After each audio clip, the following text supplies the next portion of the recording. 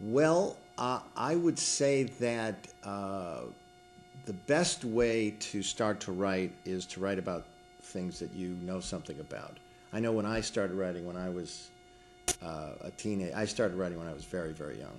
And I made up a lot of stuff, and I didn't know very much. And I wrote this novel when I was, I don't know, 14 or 13, and I wrote it on a notebook, and I passed it all around to all my neighbors, and everybody thought it was the funniest novel they'd ever read. And of course, I hadn't intended it to be funny. I thought it was a searing drama, but it's because I didn't know what I was writing about.